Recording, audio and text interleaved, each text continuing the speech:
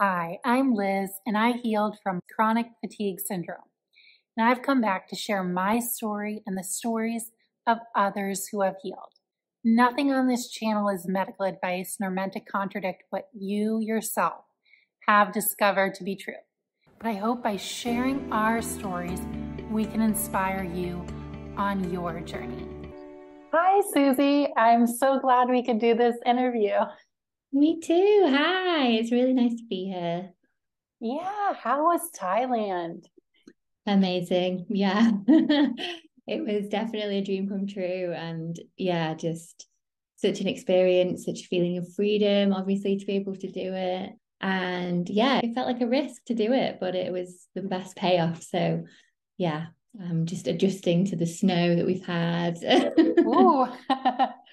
So you're in the UK? Yeah, I'm in the UK now. Yeah. Okay. Well, I'm just honored to be sharing your story. I've been following you for a while on Instagram. And yeah, did you want to share with the audience your purpose for sharing your story today? Yeah. I mean, the main thing and kind of like the reason that I set up the Instagram initially was to give people hope. The hope that you can recover and to be that person. And, the belief in recovery as well, to always help seeing others who have gone through it.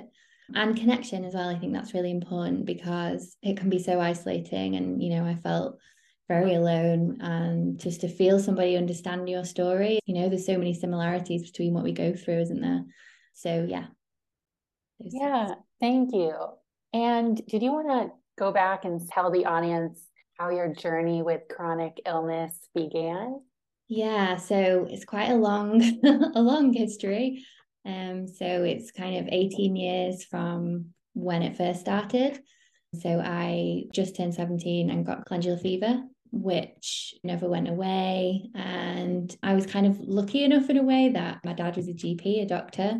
So I didn't go through, the years of not knowing what it was and having to get a diagnosis. And 6 months into that glandular fever and the symptoms didn't go anywhere, he kind of said, "Have you heard of ME?" And I hadn't, and I had no idea what he was on about. And that was the kind of first point that it happened, really. Now, when I look back with hindsight, I was having headaches, chronic headaches from 14. So I think that was probably the real first start of it.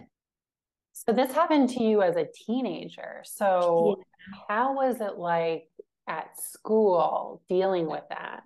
Yeah, so I had my glandular fever diagnosis and went into school like the next day, as you do.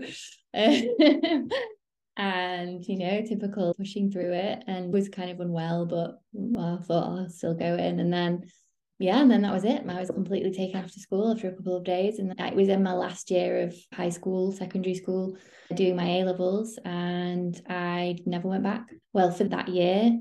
And then through my recovery, I kind of went back to finish my levels, but like I used to get a taxi to school and I had a mentor at home. And then one of them, I actually just got the notes and taught it myself.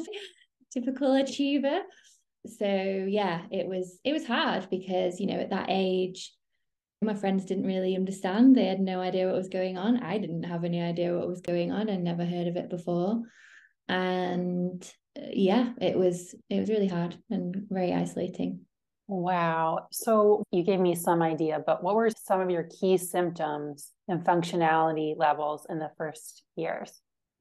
So I was completely bedbound. I would go downstairs in the evenings and kind of watch TV with my mum and dad. But, there was times when I'd have to crawl back up the stairs to get to bed and all that kind of stuff. So it was the fatigue, the post-exertional malaise, headaches, which were, like I said previously, a key thing of mine, sore throat, noise and light sensitivity, temperature regulation not working properly. So yeah.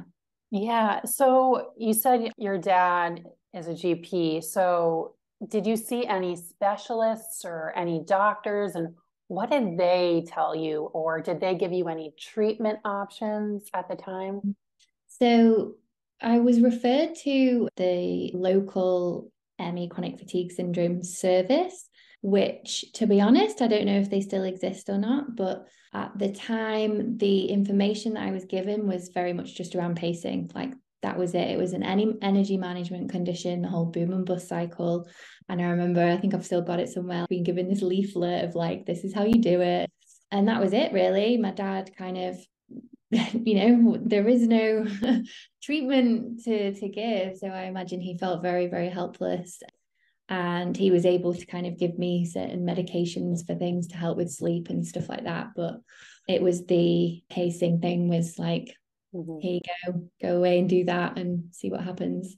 Yeah, so it was just managing it. And did you ever go the alternative route at At some that point? time, no. So I was basically ill for a couple of years and improved, like I said, enough to finish my A levels. And then I went to uni and I was kind of okay, but I always had, headaches and digestive issues and sore throats and sleep problems and things like that, which, I didn't really think any of like the fatigue had passed. So I went to uni, but I did struggle a lot with what I probably would now say is depression, having experienced that isolation when being first diagnosed and first ill and bedbound. And then from the age of 23, I relapsed again. And so until I recovered 3 years ago, that period from being 23, I would relapse in remission basically. So I would get to a point where I was maybe able to work a little bit. And then 8 months, 10 months later, I would fall ill and be completely bedbound again. So that happened about 4 or 5 times. And it was kind of the last 2 times that I've gotten more into the holistic side of things, which obviously having a GP for a dad was not the route that I would have, gone down. So that was kind of all off my own bat. And yeah, there's a lot of things that I tried over the years. Wow. So what triggered the relapse at 23? So I think the way I was, the lifestyle, I was perfectionist, achiever, put so much pressure on myself, low self-esteem. I was working in a job that I didn't really like, and would never stand up for myself, was very disconnected from myself. It was just that element of all of those things, and it kind of came out of nowhere a little bit. So it really threw me. Yeah, it sounds like looking back, you can see how it was building and all of the emotional states that now we know are connected as well, and not speaking up for yourself, a job you don't love, and dealing with the depression of the illness itself and being isolated and missing out on a lot of those key moments as a typical teenager would have. Exactly. Yeah. Yeah. And one of the kind of key stressful things was I moved flats with a friend and it completely went wrong. Like I thought she'd got the keys and done all the whole exchange and she just hadn't. So all of a sudden we were thrown out of where we were living, had to move all the stuff into storage. And so that was like this stressful period. And I was, working a couple of jobs. And it was just a lot of pressure. Yeah. Oh, and moving. Yeah. So after this relapse, were you more housebound? What was your functionality then? So I was mostly housebound, but bedbound as well sometimes, but completely housebound, which was really difficult because I'd just moved into a flat in the city centre and, all of this stuff going on around me and kind of in my early 20s and getting to that point of, really living your own life and was just back in bed, back in the flat. So all the similar symptoms again. And that went on for about it's hard, like because there's been so many. I'm like, how Yeah. many was that one? I think it was about 18 months, 2 years that I was really housebound and then kind of saw an improvement over time and I was able to work and then So you have this independence, but you're really working at a job you don't love.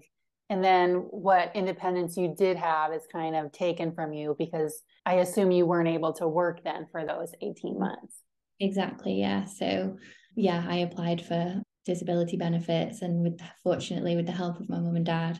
But I ended up having to move out of the flat after 6 months. Did you have to move back in with them? Yeah. So Okay. Wow, that is really tough. Yeah. And when your friends are partying and drinking at 23, that's got to be tough. Yeah, definitely. And people don't really understand, do they? They don't, they kind of see you and, you're like, oh, well, you sat up on the sofa and, like, do you want to come out? And you're like, yeah, I'd love to. And yeah, they didn't really get it. So when, yeah, my flatmate had friends over and stuff, it was hard. Yeah, like you sat. It's totally. Ah, yes, many people listening will sadly relate. But all right, so I want to start now talking about what things you started to try that maybe gave you glimmers of hope, or maybe things that gave you glimmers of hope and then didn't work. Because I assume now you're like, okay, you tried the regular medicine route. Maybe you're trying other things now. Mm-hmm. So the first thing that I tried that was more holistic lifestyle was cutting out gluten. And I really made that connection with that. And it did seem to help me a bit. So that's something that I have maintained, yeah, throughout. But I was kind of convinced that was it. That was the answer. It was, maybe I've got this undiagnosed celiac disease and that's just how my body responds. So that became the biggest thing. And then I kind of got myself to a point where I was able to work a bit again. And then when it happened again, I saw a specialist who kind of confirmed the worst, if you like, and said, you have a relapse and remission type of this illness. This is going to happen to you in life. So it was like, whoa, okay, like, I've literally never heard of that before, like this special type of relapse and remission. And she was a specialist, but again, there wasn't really much help. She told me to be very, very cautious and wary of doing any exercise, even yoga, and which obviously we know if you do push and everything, there's a certain point where exercise might be, difficult for you. But yeah, it completely put the fear in me. And I think at that point, fear became my biggest issue. And because it kept happening again and again, every time it would just be put into this pit of despair and the fear would be the thing. So after that, I then started going more down the meditation and mindfulness and using those strategies in that way to come back closer to myself and also be calming down the nervous system and using those kinds of tools.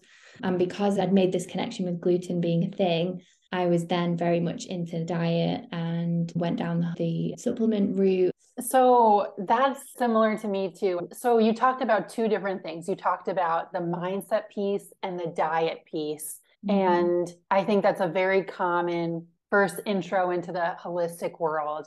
So what diet changes did you make?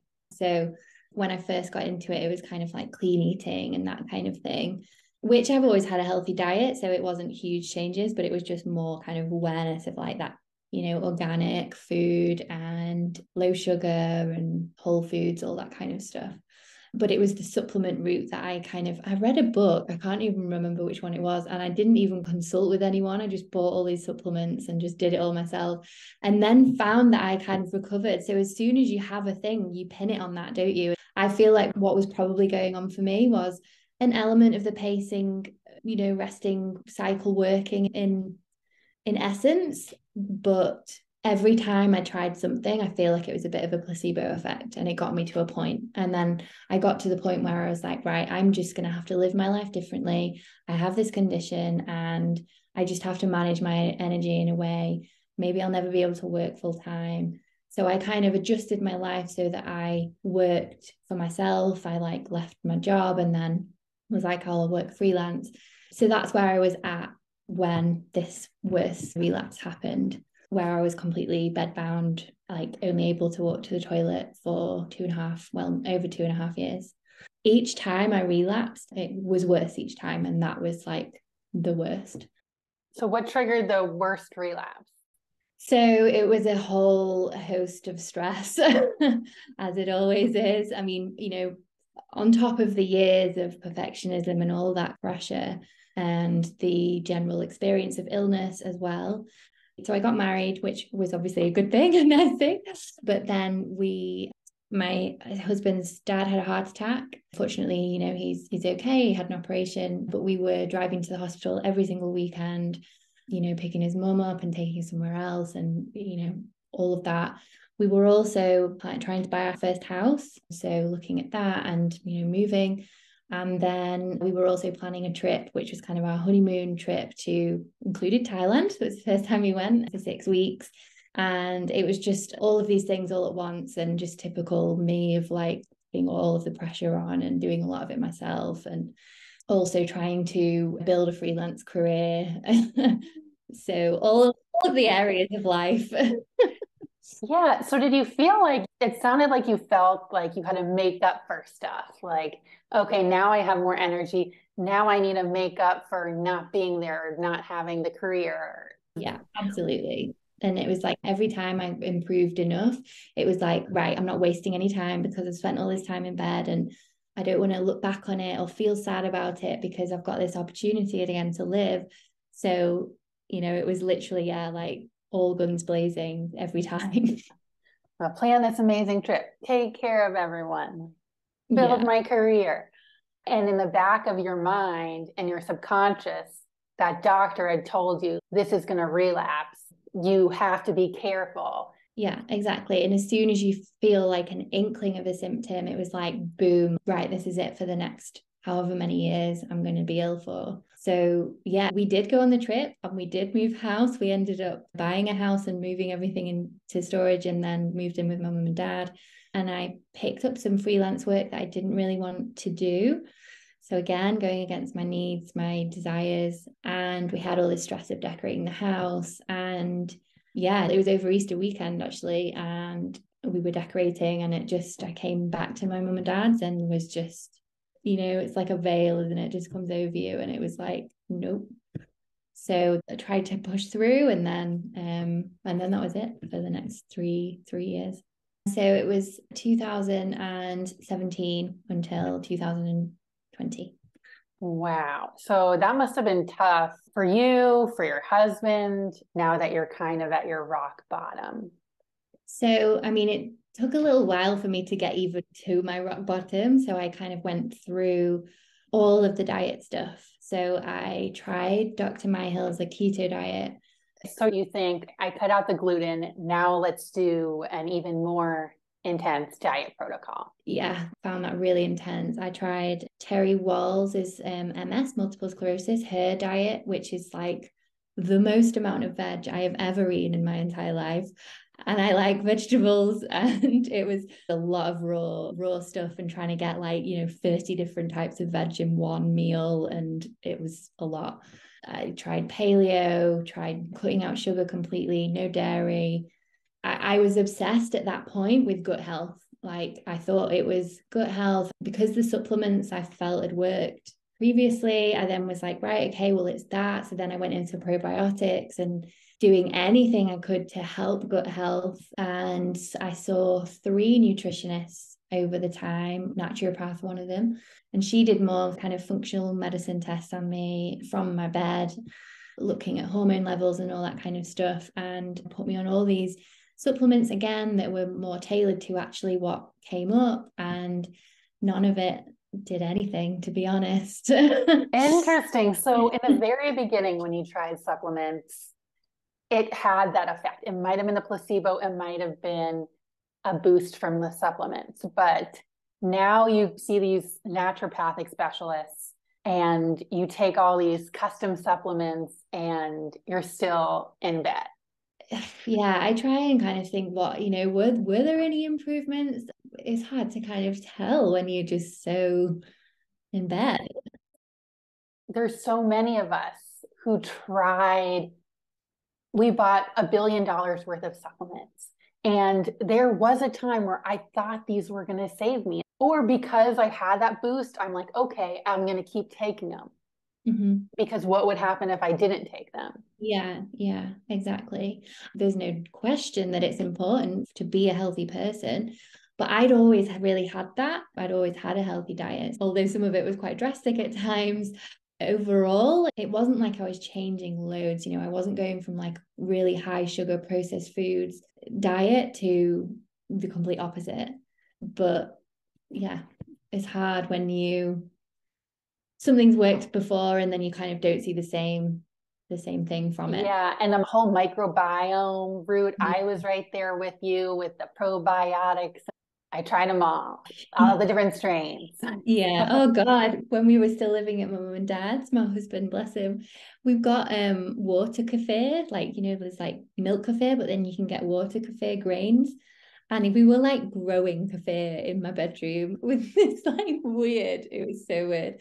And then he made oh, what's it called? Kimchi in my mum and dad's fridge. And the smell of garlic did not go for about 3 months.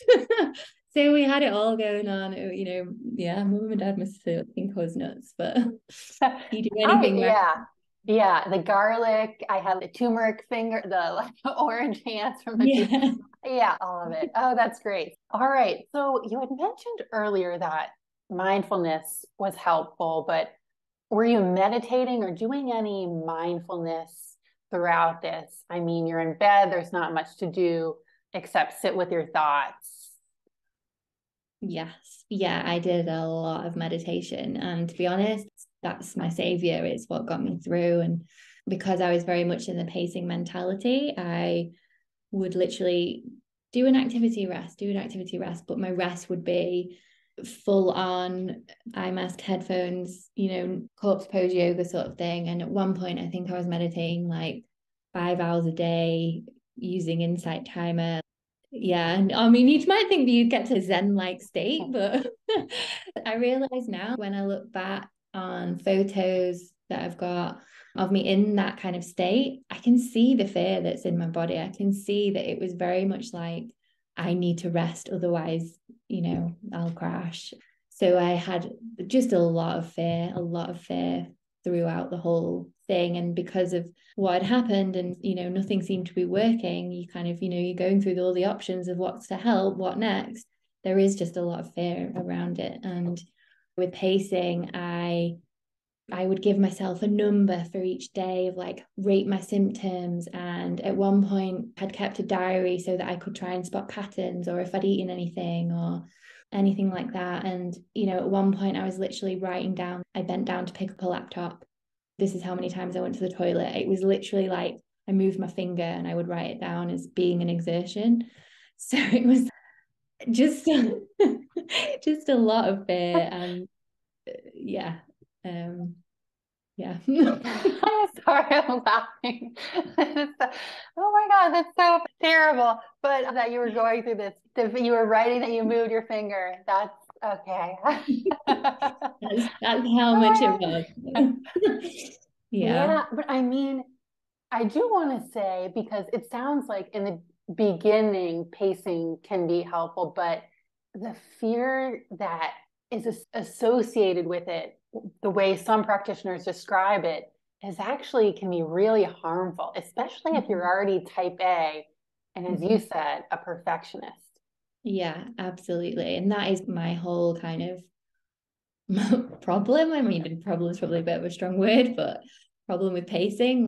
Yes, the kind of staying within your window of tolerance and not pushing yourself more than you feel you have the capacity for. But it was just so much fear. And like you say, perfectionist, became so controlled and so rigid over it.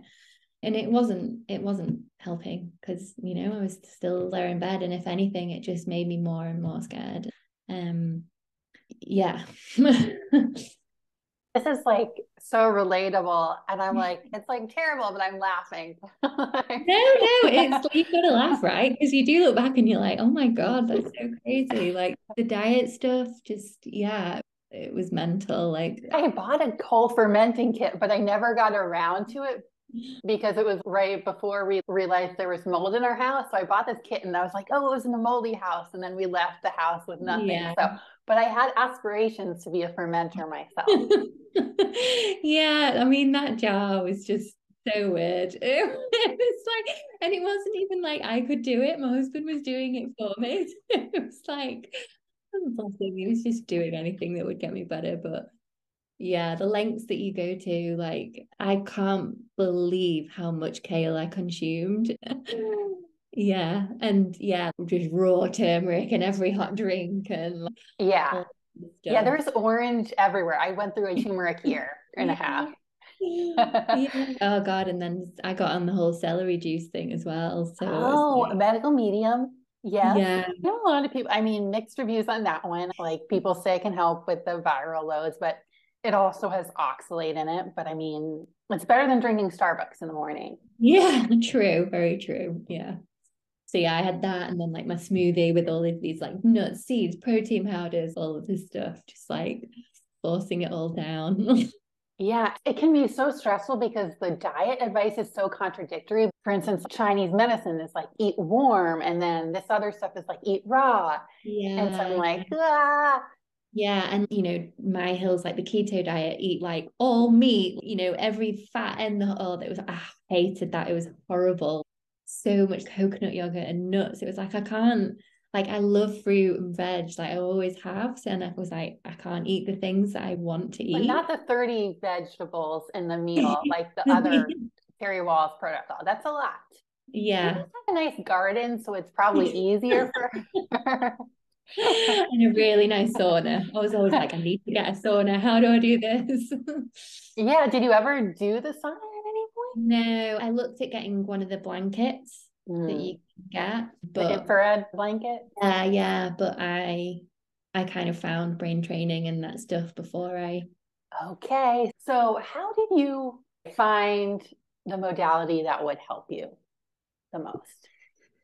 So I came across, I think it was DNRS first, the concept of brain training, which I don't even know how I came across it. I was very much looking at a lot of detoxing routes, and my husband did a coffee enema for me to see if, like on himself, to see if I was physically able to like do it on the floor.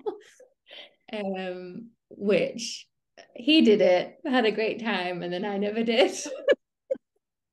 Ah, um, so yeah, so that's kind of what I was looking at, and then somehow I just came across DNRS, ANS Rewire, was looking at Gupta. I think it was actually my dad had sent someone an email who had done the lightning process, so maybe it came from there. So much research, it all kind of goes into one. But yeah, I was looking at DNRS and ANS Rewire, and some reason decided to do ANS Rewire. And that was kind of that first foray into that world, which yeah, was huge, was the thing that kind of, so I started it and was very severe at that point and was crashing a lot, had a lot of post-exertional malaise, and I was such a perfectionist when I started doing it, and all of the fear, and was just, am I doing this right? All of those kinds of thoughts. And for the first couple of months, I went very slow with it and I was conscious not to overwhelm myself.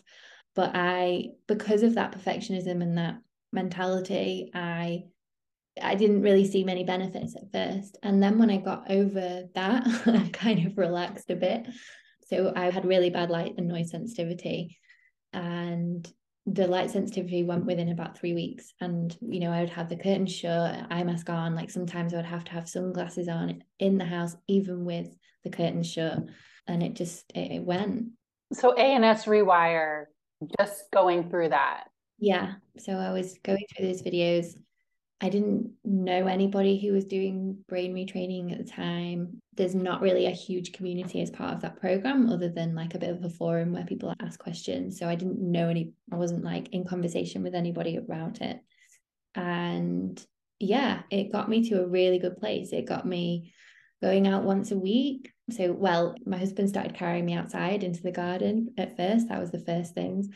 And I would have my wheelchair, and we like suddenly had this escape moment to the park where like we were outside and it was like a really sunny day, and I just thought I really want to go to the park. So it was like, well, in the kind of brain training world, why aren't I going to the park?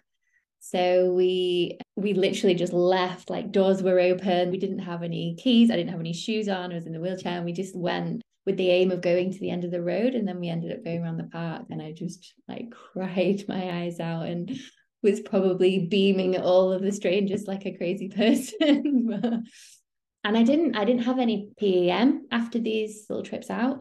So it just gave me that confidence. And with doing that, I got to the point where I was going out pretty much once a week, maybe more, in the wheelchair. I was coming into this room actually, which is next to my bedroom, coming and sitting up on the sofa, doing colouring, reading, lots of different exercises, seeing my mum or seeing people a bit more, having people coming around, literally not having able to do any of that. I was completely bedbound, couldn't really sit up very much. So the fact that I was sat upright on a sofa was, like big. You said exercises. So what types of exercises?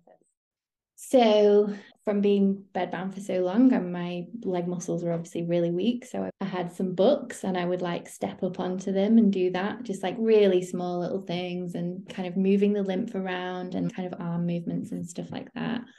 Yes. Yeah. And I would do little bits of yoga in bed, but not really yoga, just like lying on cushions or kind of doing a little bit of a bend forward and things like that. Yeah. So what components of Dan's program helped? Was it just the knowledge that this was your nervous system? Was it his holistic advice? And or was it his rewire steps? I know there's the brain retraining script, which is an acronym for rewire. Yeah.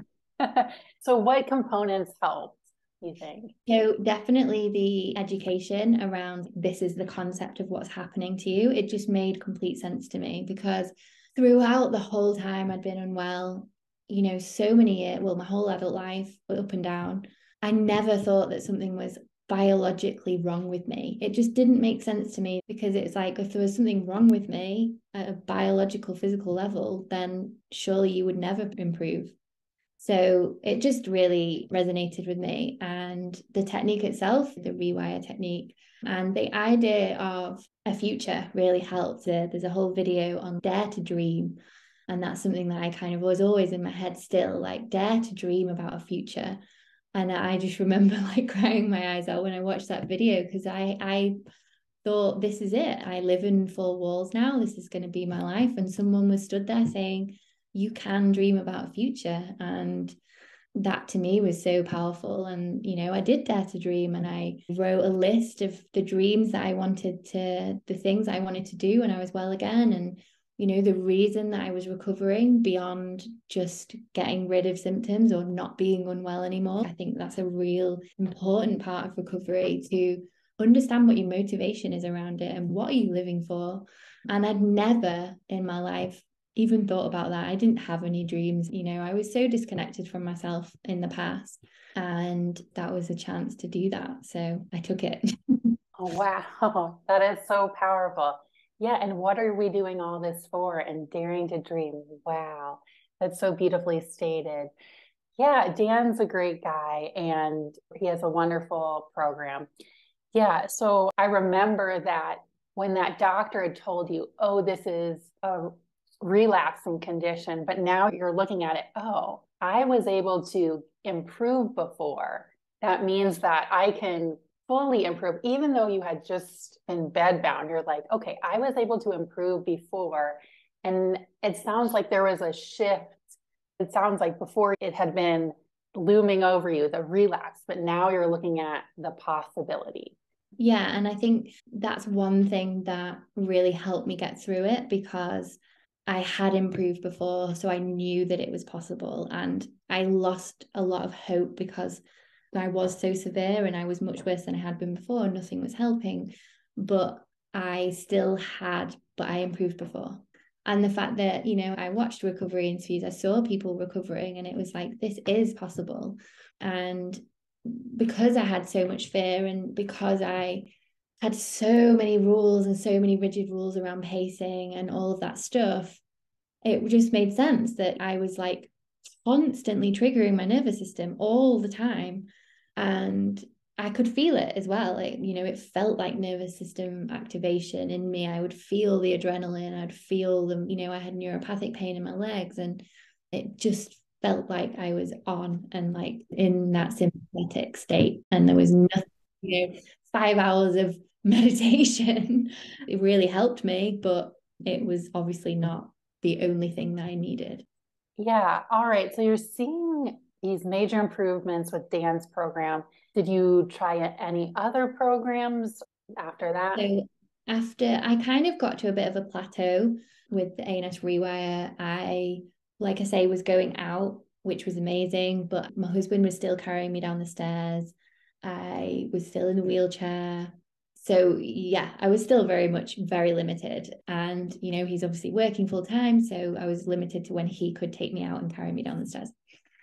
So I started doing mycotherapy, which I'd heard of a couple of friends who tried it and recovered.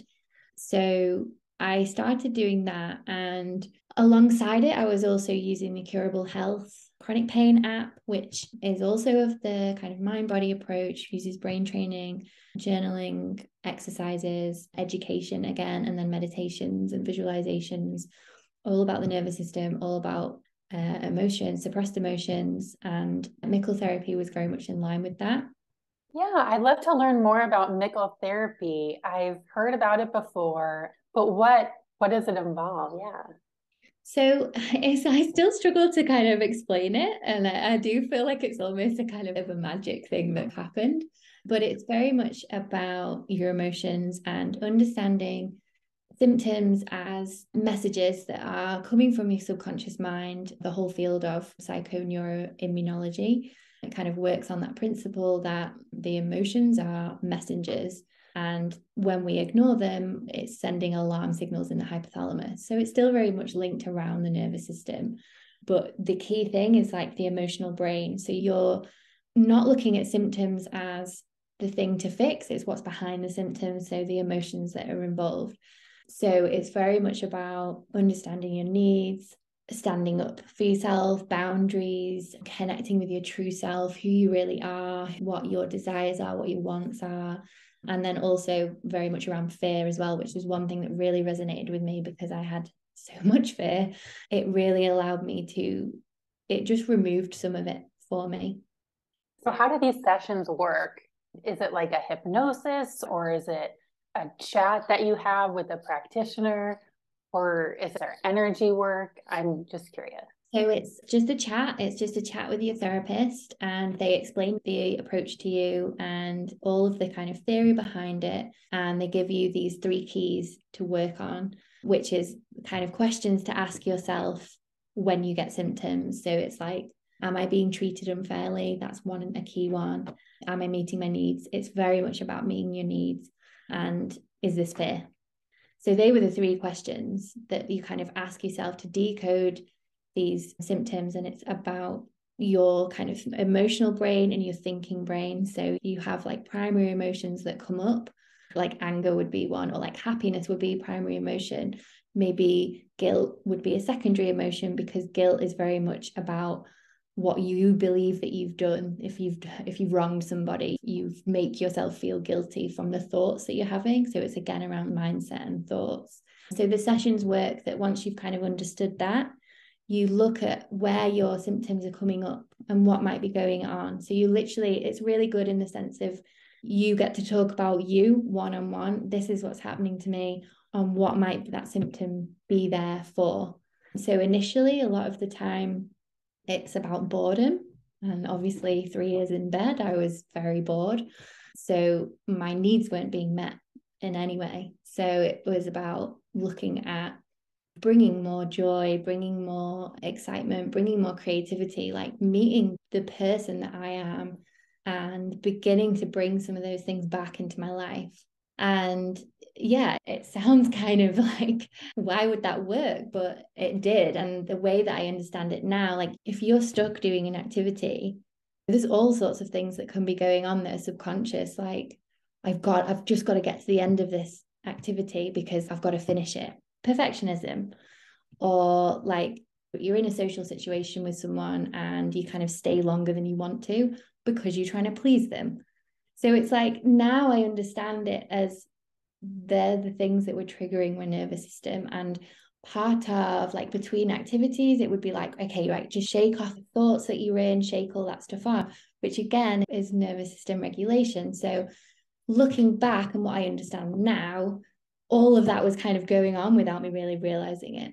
Yeah, and we just label it as, oh, I overexerted. But when I think about it, that time I was able to go out to that one party and I talked to those people that I didn't want to be talking to, and I felt like I needed to prove myself with talking about my job or whatever, and felt not good enough because they had a better job or whatever. It wasn't staying out too late. It was that emotional component. It's all the things going on underneath and the way that you aren't meeting your own needs. So a big part of it for me was connecting back to my true self. So I was really disconnected before, real people pleaser. You know, I'd always done things because it was expected of me, or it's what I thought I should do. It's what I thought people would like me for. You know, all of that. That's how I'd made all of my decisions in life. And it just really made me explore, who am I? What do I want out of life? What do I enjoy? You know, again, like, why am I getting better? What are the things I'm getting better for? If I had a day and if I woke up tomorrow and I was healthy, how would I spend my day? I couldn't answer that question before. It was like, go shopping, like, you know. Whereas it was like, okay, I'm bedbound. What would I do tomorrow if I could?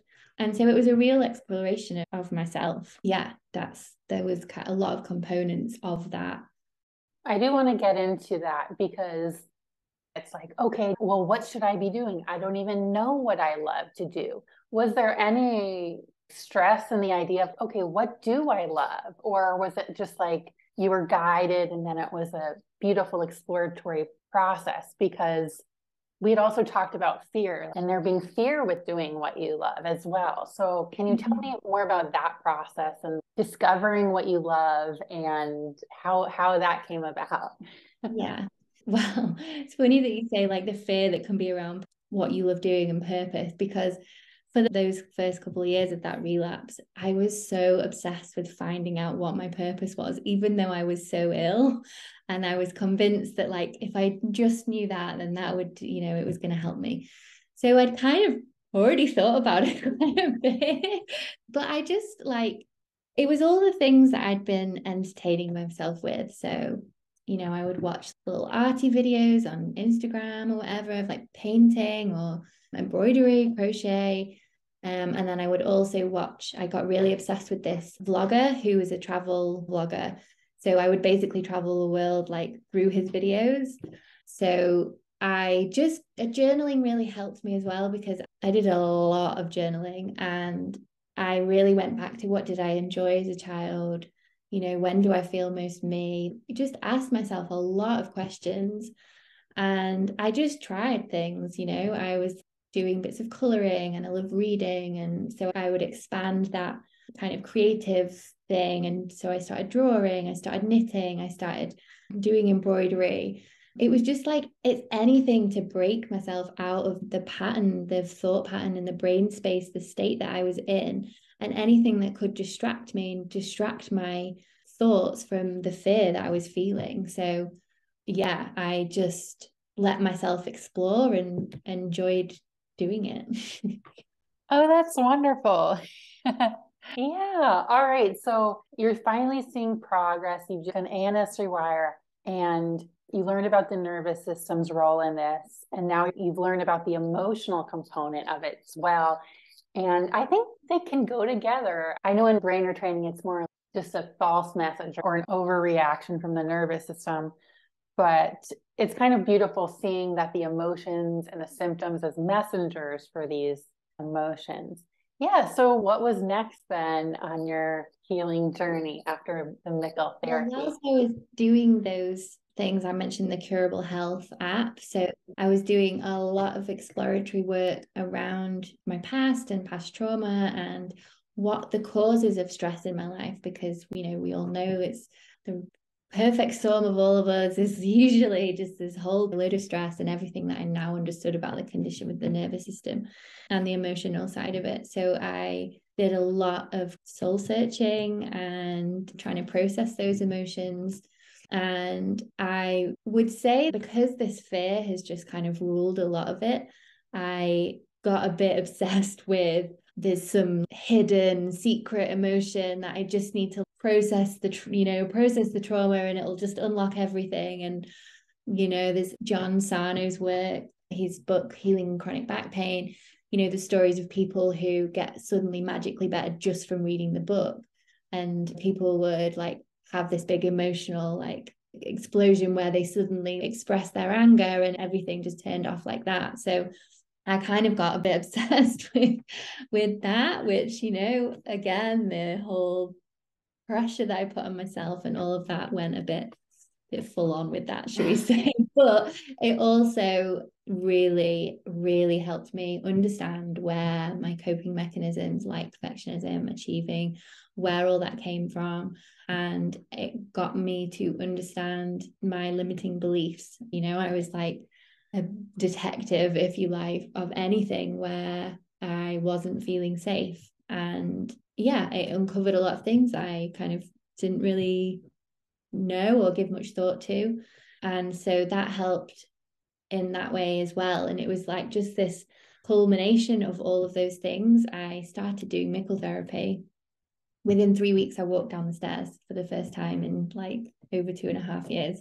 And then it just really snowballed really quickly from that. And I was doing all these lots of different activities. You know, my life suddenly started filling up, and I did start going out, went out of the house more, but it was the connection with myself. Like I was doing all of these things around the house. And then when I was able to do things like make a cup of tea and like do a bit of washing up and just feel more normal, feel like I was just coming back into life more.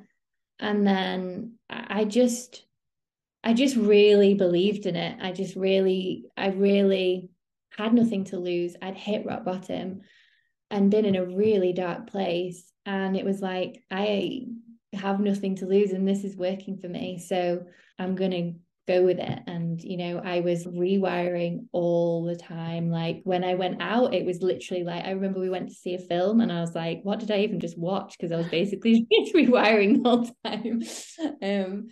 At the beginning.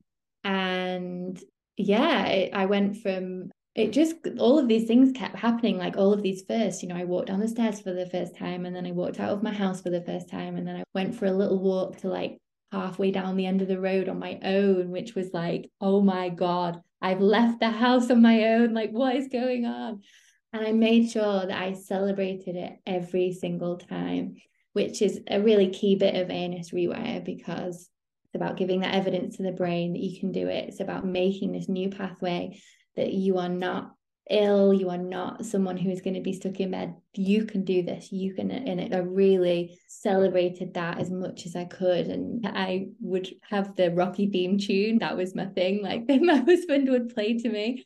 Eye So of the tiger. like, you know, Okay. I'd do it out on a walk with my headphones on, like, you know, and I'd gone from being in bed and needing these headphones for noise sensitivity and having this really like dreamy, you know, theta waves, alpha waves music to calm myself down. And there I was, like Rocky theme tune, like, way. So, and that I really took on board with brain training. The intensity of the emotion is important for the brain, as well as consistency with neuroplasticity. The intensity of the emotion is important. How much you feel that joy or whatever it is, it makes that connection stronger. So I kind of really tried to ramp it up in like how good it felt. And then gratitude was a big thing for me, like throughout my whole journey. And I would just keep making lists, keep focusing on what I was grateful for. Like I used to write it down at the end of every week, all the things I'd done, however small they were. You know, at first it was like I washed my face, stood up at the sink, I shaved my own legs. There was a lot of shaving my legs in bed that my husband did with his beard trimmer.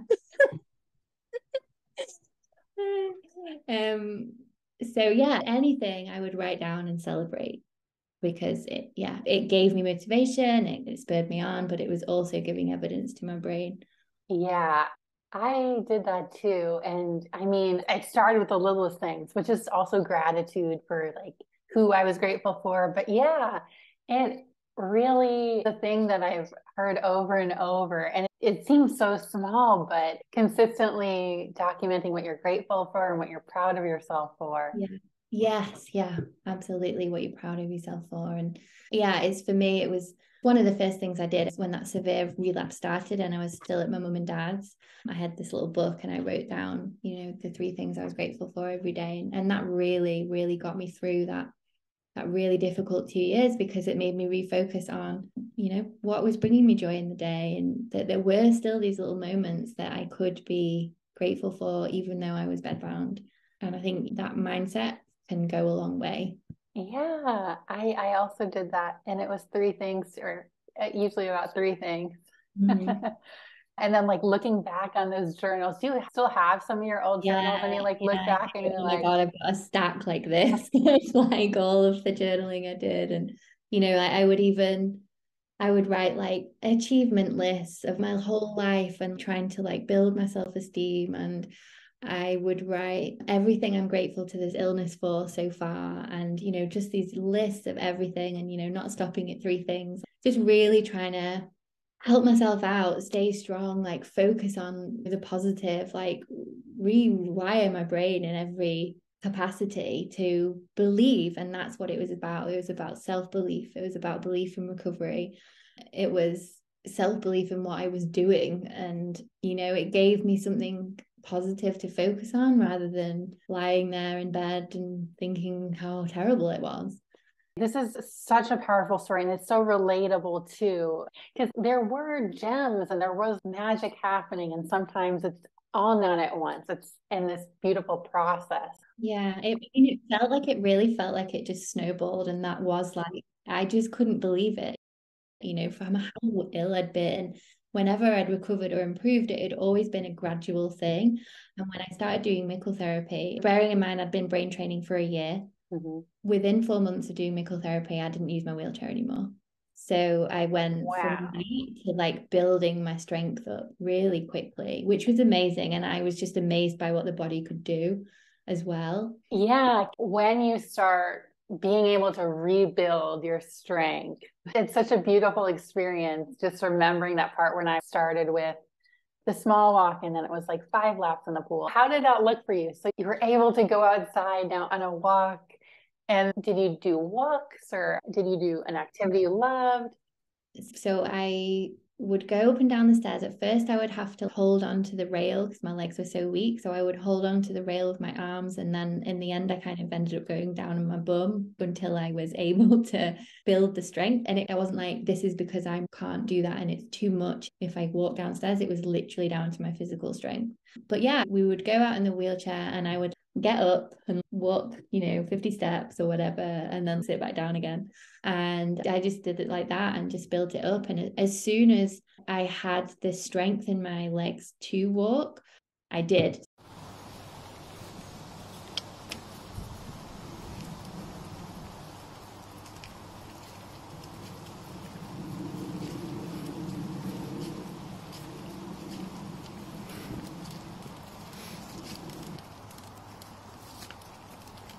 You're gonna break into a run now. So I didn't before, whenever I'd done pacing, it would very much be like a timed walk and all of the rigid control measurements and like, oh, I can't, you know, I can only do this and I need to do this for 3 weeks before I then add it on another little increment. It was like once I had the strength to do it, I'd do it until I felt that the fear would get too much. And so it would be better for me to just like sit down and calm myself down again, and you know, bringing yourself back into that window of tolerance. So you were listening to your nervous system rather than the rigidity of like, oh, I lifted my finger too many times today. Exactly. Like pacing for me, in that sense, I stopped doing it. And I don't mean there that I just like did everything that I wanted to do and never needed to rest again. It wasn't like that. I still rested, and I still rested in between activities.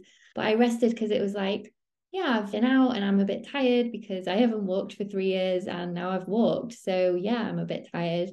And I remember the day when my rests stopped being in bed, they started being on the couch, and I would stop being so like, I need my eye mask and everything with it. It would be like a rest where I would meditate, but I wouldn't have headphones on. And I just took back all the kind of the control and the fear. And I remember the day when I didn't have a rest. I may have rested by watching TV or like had done a meditation, but I didn't, it wasn't a like, I'm going to rest now because I've done something. It was just, I flowed through the day, and I was doing activities like coloring or things that were mindful and that I found were calming me down. That's all I needed to do. And it was just so weird because I had never approached it like that before. Flowing through the day. Yeah, exactly. And, I love dancing, so I would get up and dance, and that helped me out. And then I did a lot of Qigong as well. So I started with Qigong, sat down, just did like YouTube videos. And then I kind of created a bit of like exercise routine for myself outside, which was some sort of bigger stood up Qigong movements, all off YouTube. And then just like leg stretches or, doing little calf raises. I was just trying to strengthen my muscles because they were so weak. And I did that every day, every morning. I went outside in my pajamas and that was it. That was my routine, and getting fresh air and the light in my eyes. And yeah, I really felt like the gratitude and just complete heartfelt awe of being in the world again and not being in bed again. I did not think I was going to get out of the four walls, and I was okay. And it was like, I'm so energized right now that it just snowballed. And that gratitude snowballs too. Yeah, as you said, because you were writing down what you were grateful for in your worst moments, and what you dreamed about is happening, and it's like magically snowballing, and you've seen all this progress, and you're doing what you love, and you're able to really be really, really grateful. It's quite a powerful experience. Yeah. And so was this around 2019, I guess? Well, so 2020, the very beginning, so like March, I went on a trip to the Lake District, and it was the first time we'd gone away without a wheelchair, and I walked up a really small fell in a hill in the Lake District, and it was quite steep, and I was like, no, I'm gonna do it.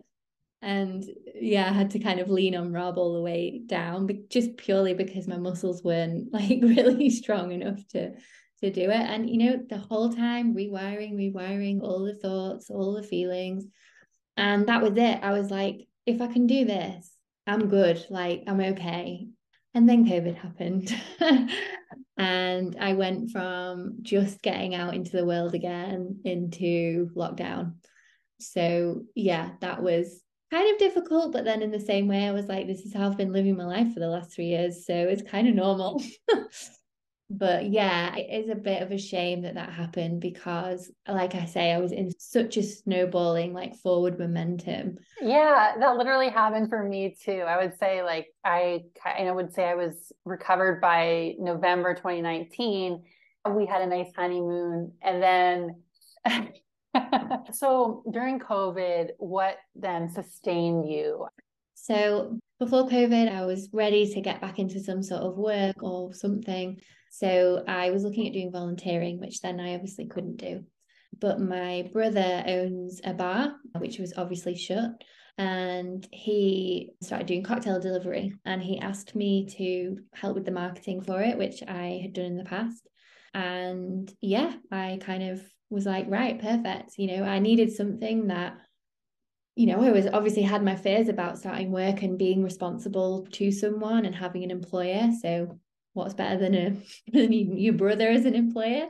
He was going to understand if anything happened, but it didn't. And I just rolled with that, and just kind of went back into normal life and carried on the exploration of what it was I enjoyed. And, I was really just so self-aware through all of that period of, well, do I enjoy this? And, I learned so much about myself. I almost see it as like this was almost a separate illness to all of the other years because it was so severe, but also because of just what happened and, the self-compassion I learned, the self-forgiveness. I don't know. I think the catalyst was 3 months into the relapse. It was my 30th birthday. And I was at my mum and dad's, and I was ill again. And I just had this moment of, I cannot go into another decade, into my 30s, hating myself, putting all this pressure on myself, being how I am. And I think part of me knew that was adding to my health, my illness. And that's where the gratitude was the very first thing that I did from kind of starting to come back to myself and being more intentional and just really connecting with life as I wanted it to be. So you said you had a relapse. Was this after lockdown?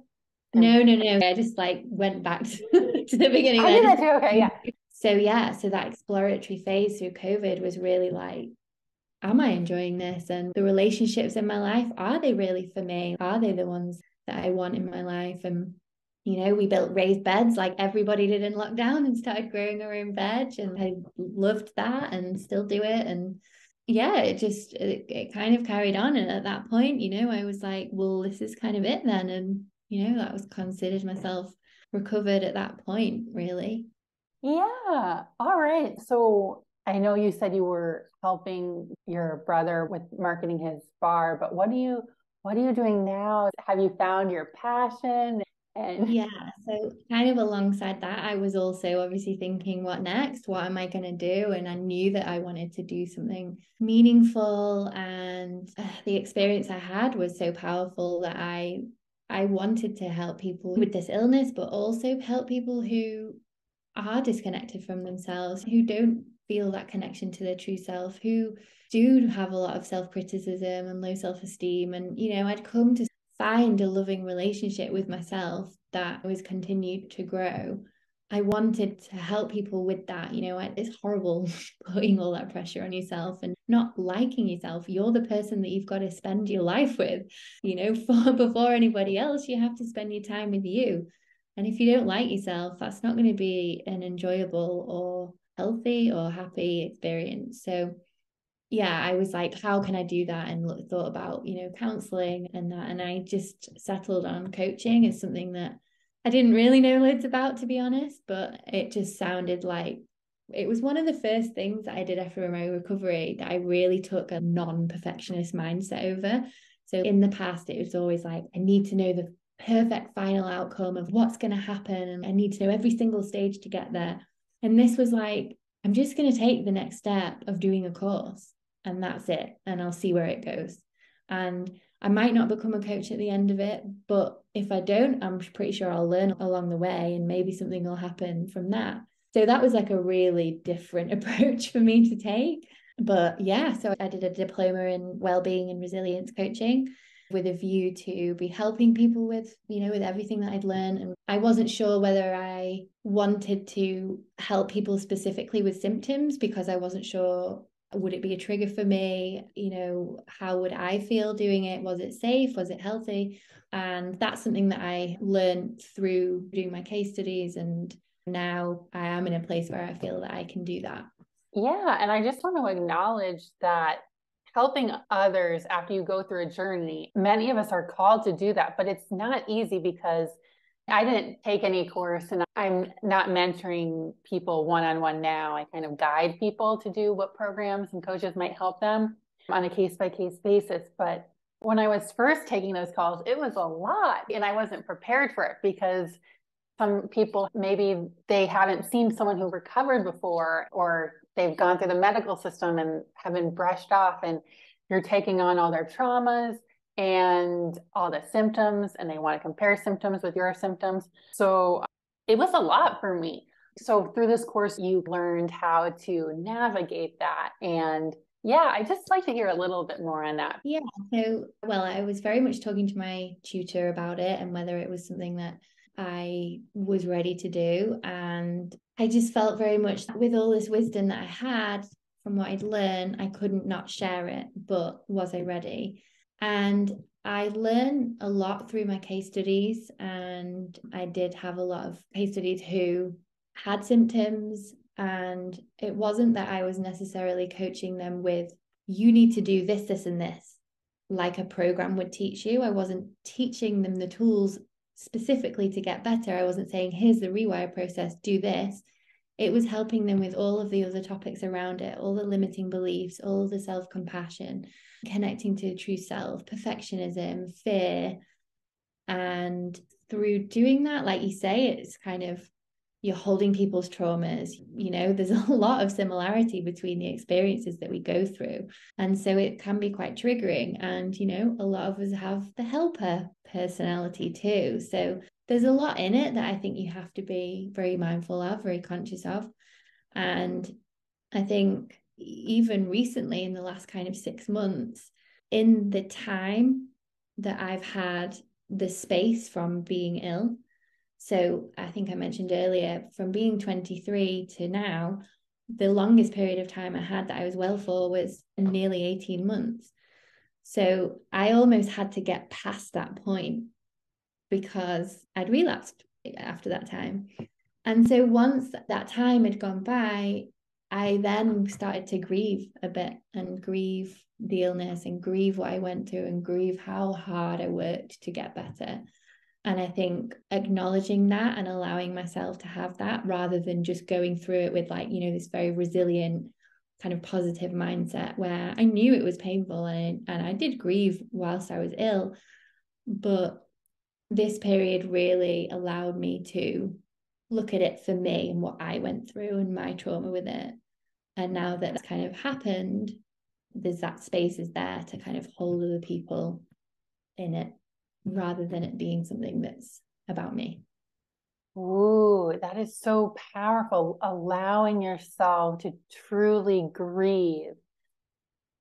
Maybe that's one of the reasons I initially found it so difficult to hear about, because I was so focused on rewiring, but like allowing myself to truly be the one who can feel those feelings and hold space for myself. Mm-hmm. You know, if everything that I learned about emotions, you know, they don't go anywhere. So that grief is going to be triggered by somebody else if it's not been processed by you. So, and you know, that's kind of a recent thing that's happened, really. And there's still, you know, in the way that grief does, it's not an end process. It kind of, things come up and it pops up where it does, and you know, you deal with it when it comes. Wow, this is such a powerful story, Suzi, and you're such a shining light. You've been through the darkest depths, and I am just so inspired by your story and by you. And I'm so glad we could do this interview. I do want to ask, do you have any final words of wisdom for people who are watching our interview? Oh, many. I think a key thing is give yourself time. Don't put so much pressure on yourself to fix yourself, to get rid of symptoms. Give yourself time with these mind-body approaches and things like that, and even my own recovery. It can happen quickly, but I feel like in it not happening as quickly for me, there was leftover fear. So to really make it a sustainable recovery, to really listen to yourself and what you need and your nervous system, give yourself time. Don't rush it. Healing, I think I watched your interview with Dr. Kat, and she said she used the word transformation. And it really is, when you go to this level of healing, it is a transformation of your life. And that isn't something that you want to rush. If you want it to be sustainable and you want it to be how you're going to live for the rest of your life, how you're going to relate to yourself for the rest of your life. So yeah, and be honest with yourself. Be honest with yourself about your beliefs about yourself or about life. Get really curious. Get honest. You know, if there's a mindset of being a victim, don't shame yourself for that. You didn't choose that. You didn't choose this illness, but you can choose your mindset. You can choose to do a recovery program. You can choose to watch a recovery interview like this. And if you are, then that belief is in you. You know, people, they find it hard to believe, or like that self-esteem isn't there, or that self-belief isn't there. If you're doing something that's good for you, if you're watching a recovery interview, if you're even thinking about trying something, then you believe somewhere in you. It might be small and it might be buried, but you believe, because otherwise you wouldn't be doing it. So yeah, just keep going, keep believing, and reach out for help if you need it. You shouldn't be ashamed to ask for help. We're not meant to do this alone. Oh my gosh, that's so powerfully stated. Yeah, and we're in no rush. This is about how we're going to live the rest of our lives in a sustainable and joyful way and showing up as our true selves. So how can people get in touch with you, Suzi? I'm on Instagram, as you mentioned, so Tristan Bloom, and there's a little underscore at the end. So yeah, Tristan Bloom on Instagram, and my website as well, tristanbloom.co.uk. That's where all my information about my coaching is. And there's things like journaling guides on my website. I'm a big believer in journaling. It was a big part of my recovery. So yeah. Oh, wonderful. Trust and Bloom. Okay, I'll include that link in the description below. Suzi, this was so wonderful. I am so honored to share your story, and what a powerful story. And thank you so much for sharing your wisdom. Thank you. And thank you for doing this. Thank you for putting it out there, because, you know, it can be hard to find these things when you're in the thick of it, and hearing these stories really, really help, and I think really inspire. So thank you for having me. All right. This was so great, Suzi. You're the best. You really are. Oh my God, I'm so nervous about doing this. It's the first one that I did. Yeah, but this is great. This is going to inspire many people. I'm just so honored to edit it. I'm like, oh my gosh, this is one of my best ones, because just your powerful story and insights, and you have a delightful presence. Thank you. Have a good rest of your evening. Take care. Have a good night. Bye. Bye.